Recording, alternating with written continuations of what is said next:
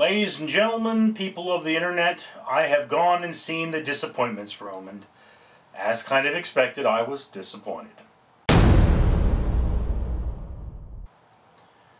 Now, The Disappointments Room is the story of a young family having just lost a child who have moved into a mansion in the country that is old and run down, and they're going to fix the place up.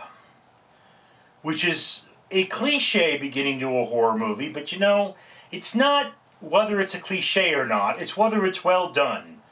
This movie is okay done. It's not well done, it's not underdone, it's just sort of okay done. And here's the biggest problem I had with this film, is that there is what's referred to as a poor internal logic. I'm going to grant that you're dealing with possibly spirits / possibly hallucinations in this film. So there is a kind of bending of reality. There is a reality torn, so sometimes you don't really know what's going on. But in the end, both the bent reality and the actual reality have to have things that mesh together, and it all has to make sense. So there is a scene where the husband character is talking to one of the yokels in the town, and it's revealed that he's a stay-at-home husband and he doesn't have a job. He pretty much plays Xbox, leers after his wife, and watches their kid. And okay, you know, I get that. And then there's another scene where she talks about where the wife talks about how she's taken a leave of absence from the company that she started, and that the husband has a job. And there's even a scene where he's going out on a business trip. So, which is the reality? Both of these scenes happen in reality, but which one is it? There's another sequence where the son disappears entirely. He should be there. He needs to be there somewhere. Some video or some clip or some piece of this movie should account for him. He's merely not there. So this is the problem with The Disappointments Room, is that it suffers from a poor internal logic.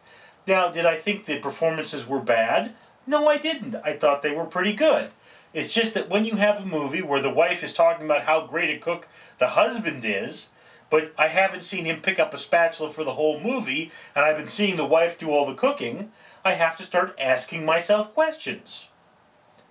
And those questions are not truly answered. I mean, I watched this film, and I kept expecting her to wake up in a mental institution because her reality was that shattered. She didn't know where she was. And that did not happen. That is not the ending of this film. So I have to say that The Disappointments Room, yes, it is a disappointment. Now, I also have to understand something about horror movie fans. And horror movie fans basically don't care. Many of them look at a horror movie and say, yes, this is a horror movie. I know that can't happen. It's dumb. I came here to see a horror movie. So here's what I think you should do. Go out there and rent High Tension. It's a French film. If you watch High Tension and you think that's a good film and the plot holes don't bother you, you're going to watch The Disappointments Room and you're going to say, yeah, this didn't bother me. That's just what this is.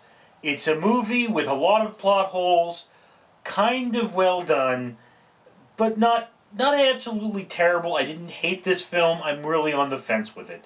That's kind of the thing. I mean, if I had to say that this movie were a type of food, it would be a side of slightly stale French fries. Not great French fries, kind of soggy, but, you know, hey, when you're hungry, these are great French fries. You really want to see a horror movie? This is a great film for you. If you don't want to see a horror movie, don't go see this, because you're not going to be scared.